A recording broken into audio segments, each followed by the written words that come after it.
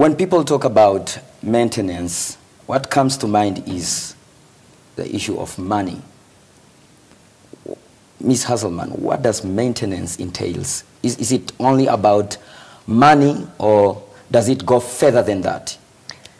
Well, essentially, it basically boils down to money, because what it is that the non-custodian parent, or the parents, if both of the parents are not having custody of the children, is responsible to provide for basic needs of the children.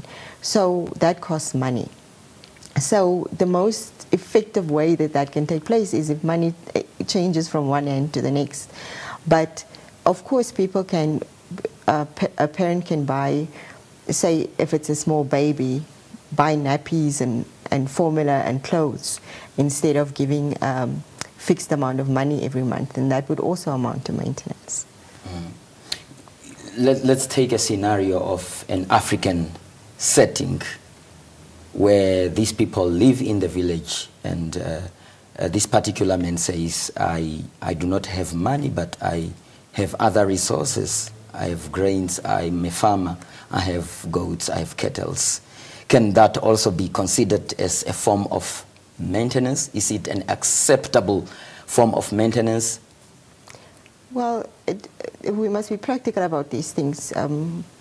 If, like I said, if it's a baby, babies don't eat grain, and what must the baby do with cattle? Because remember, the money is to be used for the needs of the child. So surely the person who's responsible must go and sell his head of cattle and give the money to the mother, if that is the scenario. Mr. Sankwasa, you are a maintenance officer. What's your take? Yes, maintenance does not necessarily mean money must be given. Maintenance can also be in kind, where a father can be ordered to buy milk every month towards the child. A father can be ordered to give some of his livestock yearly to the children. A father can be ordered even to transport kids from school or to school. It's also part of maintenance. So maintenance can be in a form of anything, as long as it's something that relieves the mother from the child's expenses, as long as you are trying to relieve the mother from some of the expenses. So maintenance can be anything in kind, it's still maintenance. Yes. Well, in most cases, and of course we are saying mothers because they are known to be the most caregivers of especially babies, would then approach the maintenance court just after the birth of a child. But when does maintenance actually begins? Does it begin after the birth or even during the 9-month period of pregnancy? Mr. Samkwasa. Okay. Unfortunately, our Maintenance Act states clearly that when the child is born, that's when the maintenance starts. Meaning, if the mother of the child decides to lay a complaint with the maintenance court, within the period of 1 year, the mother of the child have a right to claim for pregnancy-related expenses to cover for the damages. That's how we call it also in our tradition, we call it damage. So it's also payable at the maintenance court, but it must be claimed within a period of 1 year. Maintenance, the mother may approach the maintenance court if she feels that the rights of the child is being violated according to the Constitution of the Republic of Namibia, Article 15, subsection 1, which states clearly that both parents must be able to support the child. So once the child is born, the Constitution is already there for them. The Children's Court Act of 2006 also covers them. The Maintenance Act also covers for the children. So you can already see that 3 articles, I mean 3 components, including the Constitution of the Republic of Namibia, which protects the children in the Article 18. So I would rather say that once the mother gives birth and feels that the right of the child is being violated, they are free to approach the maintenance court to lay a complaint. Ms. Hasselman, let's try to balance the scales of justice. In most cases, it's fathers that are taken to maintenance court because, of course, society perceive that mothers are most likely the ones that takes care of children, as we said earlier. But can a father also who is taking care of a child claim maintenance from a mother? Yes, certainly, and of course they do. It's just not as common as the other scenario, because like you say, it's like the social construct that we are in. But it does happen that older children maybe prefer to live with their fathers, or the circumstances in that particular family just ends up being like that. And then, yes, the mother is liable to pay maintenance. But then interestingly, in that type of family setup, it's also rare that the custodian father goes to lay a complaint for maintenance against the mother. But there's nothing that prohibits him for doing so. And yes, he will be granted a maintenance order in his favor, provided, of course, that the mother is working and earns an income. Now, people in some quarters of our society, Mr. Samkwasa, sit with the problem of not knowing the procedures to take in order for them to get assistance insofar as maintenance is concerned. Can you just take us through the process for one to actually go and apply for maintenance?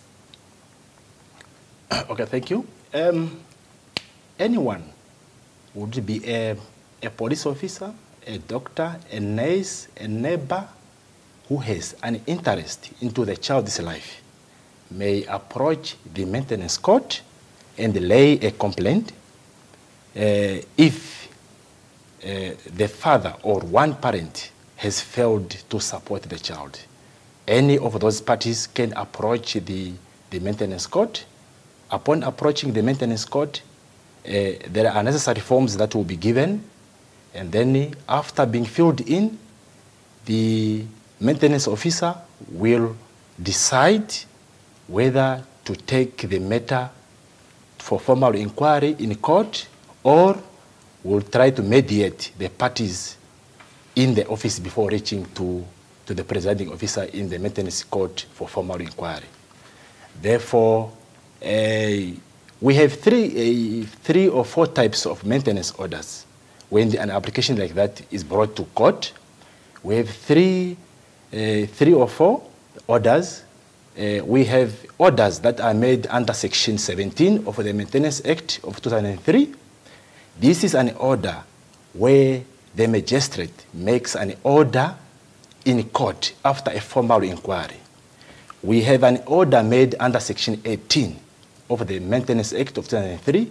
This is an order where the defendant, in this particular case, the defendant consent to the amount being asked by the complainant without even reaching to the court, without even reaching to the presiding officer in court. We have an order made under Section 19, which we call default order. This is an order that is made ex parte. It's an order made by the magistrate and the maintenance officer without the defendant present in court.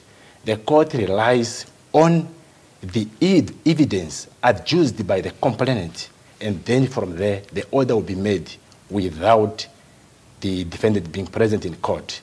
This only happens if the defendant is summoned properly by the messenger of court, but fails to appear without any reasonable cause to give to court. The court might proceed to make such an order. So after the order has been made, the defendant will be informed in writing that the court made an order that specify that the money must be paid on this specific day and for this specific child. So the last order we have is an order for scientific cost. Scientific cost, it does not mean that every application that is brought to court, there are disputes of paternity. So court might also make an order for scientific testing, which is well known as DNA test or paternity test, so to say. So these are kinds of orders that the court will make. But as we continue with the program, I'll explain more how the court makes an order during this process.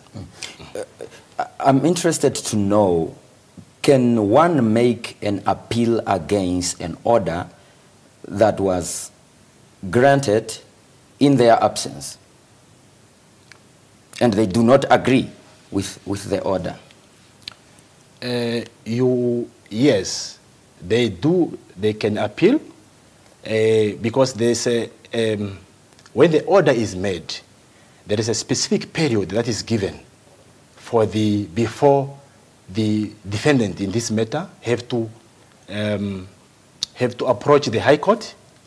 In criminal matters, you have to approach the court within 14 days. But in maintenance cases, if an order is given and you'd like to appeal at the High Court, you are given 21 days to do so. So I would say there's a remedy for you to appeal at the High Court. Mr. Salman, we know that Ms. Samkwasa said anybody that feels that the right of a child is being violated somewhere has the right to approach the maintenance court. How about households that are headed by children themselves? Yes, I was going to add that anyone includes children. It doesn't matter if it's a child-headed household. There's really no age limit. Every child can approach the maintenance court for an order for maintenance. This even if, because maybe the child's mother feels somehow proud and doesn't want to go through the hassle of laying a complaint for maintenance and decides she will take care of the child herself, the child still has a right to claim for maintenance because the right belongs to the child. And the process is supposed to be so simple that the child can do so unassisted. The child can simply approach, because children can normally not act legally by themselves, but this is an exception, that they can approach the maintenance court and the maintenance officers must assist them to complete this process. I'm just looking at how difficult will that be for a under 16-year-old or 5-year-old child. It is really not supposed to be difficult. And I think we as a society, we also underestimate our children's capabilities.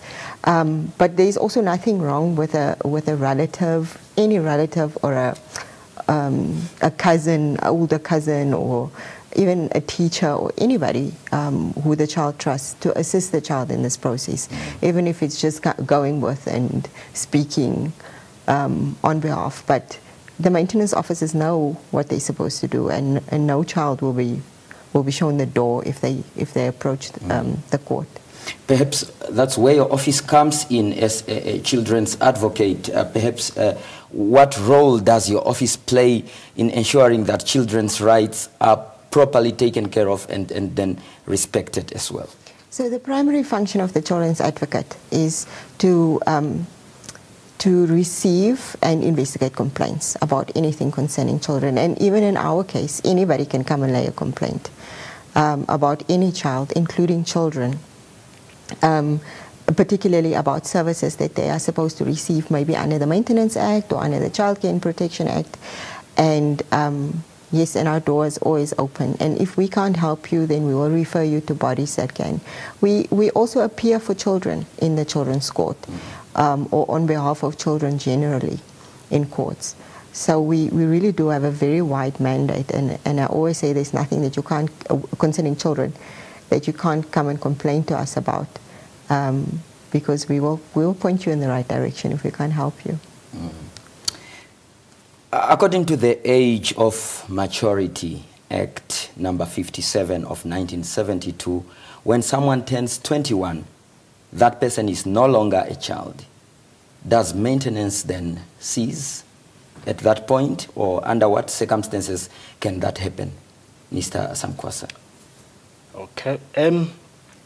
According to the Maintenance Act, when the child attains the age of 18, the complainant must ask the court for extension in the manner if the child goes to tertiary education, the complainant has a right to ask for court for extension up to the age of 21. When the child attains the age of 21, but it still goes for tertiary education, it's up to the court's discretion whether the order might be extended beyond the age of 21. So when the child attains the age of 21, does not give a right for the defendant to approach the court to automatically seize the order.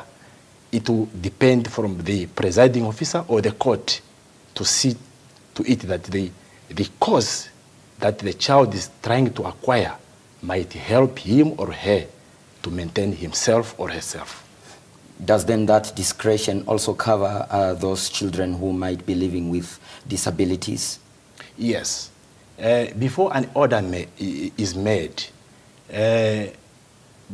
for example, if I'm paying 500 for 3 kids that I have, but the 4th one has a disability, or should I say handicapped, there will be conditions on that specific maintenance order. The amount of maintenance that might be ordered will differ from the kids that are not disabled with the one that is disabled. The one that is disabled, I will have to pay more because of the one who is disabled need to see a doctor every now and then. So you have to cover for expenses, for medical expenses. So the one who is who is disabled, I have to pay more than the one who is normal. Yes. And Daniel, if I can just add also that maintenance doesn't necessarily stop in the case of, or the duty to pay maintenance in the case of a child with disabilities, because remember the money is to take care of their basic needs. So if their disability makes it they are never able to provide for their own needs, then the parent's duty to maintain that child doesn't stop.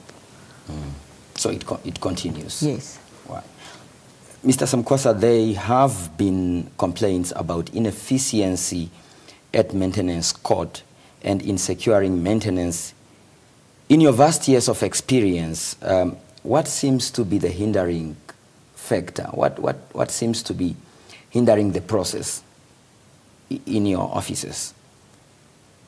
I would ask you to rephrase the question because it's a bit vague for me. Okay, what is hindering the maintenance? The process of acquiring a maintenance order is said to sometimes take long and very tedious. What seems to be the problem there? Okay, it will take a bit long in most cases whereby the defendant, when the defendant comes to court and says he's unemployed, so investigations need to be carried out to determine whether the defendant has other income that he has hidden in financial institutions such as banks.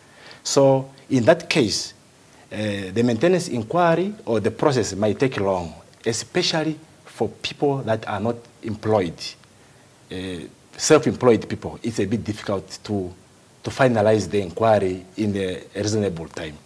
So in most cases, the inquiries or the process, why it takes long, is mostly for people that are unemployed, are self-employed businessmen. Those are the cases that are giving us a bit tough time. Yeah, it becomes long. The process becomes long because you need to investigate. Correct. Ms. Hasselman, there come a point in life when somebody loses their job, and they are unable to keep up with the maintenance order anymore. So what happens then in that regard? Then they are supposed to go to the maintenance court and go apply for a variation of that order, either to reduce the amount, or to come back in a few months' time, go look for a job or another source of income, and then come back. So the point is just to not just disappear. But the thing that people must also remember out there is that it's parents' duties to support their children even without court orders, and that it's normally the ones that don't want to do that ends up at court. So it's very easy for people to say they're unemployed only because they don't want to. Like Mrs. Sankosa said, hide assets and hide income because they don't want to maintain their children. What happens then when a defendant defaults on their responsibility, the payment? Well, it's a criminal offense to not comply with a maintenance order. So that's one way of taking care of it, is to lay a criminal charge, and then but there's also a civil route in terms of which to get that money. I'm sure Mr. Zankwasa can explain the process.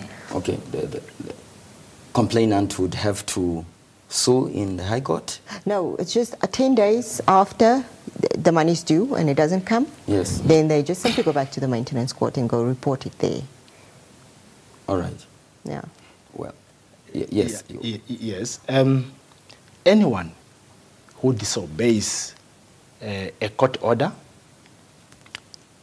is liable to a fine of not more than 4,000 or 12 months in imprisonment, which is 1 year, or face a periodical imprisonment where we arrest you during the weekend and release you on Sunday. We have such provision in the Act. If you fail to pay maintenance, we can arrest you on a Friday and release you on Sundays. What we are trying to protect there is to protect your employment. If we arrest you and put you in jail for at least for a month, you might lose your job. So to protect the income, to still come to court, we have to make a periodical imprisonment. Every Friday comes, you are in. Sunday, you are out. So that's how we do it. But as Ms. Hasselman said, there are many routes to recover areas. There are many routes. You can recover areas through civil enforcement. This is where we can attach your goods, we can sell your car, we can attach your salary. So there are many ways. It depends from the complainant. But we do advise complainants.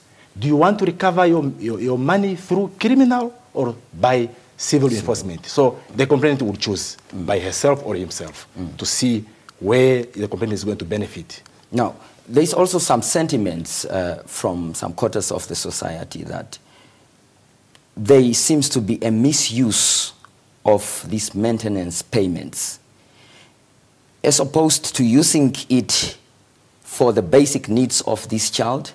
They are now being used to buy Brazilian hairs and other luxuries, and it does not necessarily benefit the child. What happens in this case? Daniel, people are jointly responsible, but that doesn't mean that they're equally responsible. So parents are responsible based off of how much they earn. So usually people will make these allegations that the mother's using the maintenance money to buy Brazilian hair, must really have make more substantive type of allegations that the money is being misused. But be that as it may, that is also an offense under the Maintenance Act. So the remedy would then be to go and complain at the maintenance court, and then charges will be brought and investigated, and then once proven, the person will may also be convicted of an offense and fined, for instance. The onus is now on the complainant to prove that there is misuse of these maintenance payment? The defendant, no. Like the onus is not on him to prove. He must just make the allegations. Because it's a criminal offense, the way it works is that the police or the maintenance investigators will investigate and gather evidence. And if there's sufficient evidence, the person will be charged. If there's not sufficient evidence, then obviously the person won't be charged. What's your experience, Mr. Samkwasa? Daniel, misuse of maintenance,